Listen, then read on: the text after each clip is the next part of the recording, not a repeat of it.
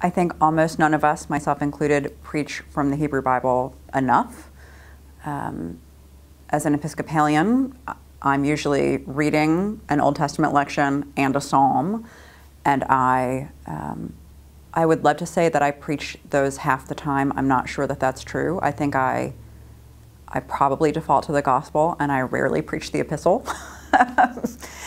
I think it is so important to preach from the Old Testament and to, you don't even have to say it necessarily, but to offer over time an interpretation that shows the congregation that the Old Testament is Christian scripture. It is about life with God. We are not Marcionites. I mean, obviously, I would never stand up in the pulpit and say we are not Marcionites, but that this is life with God.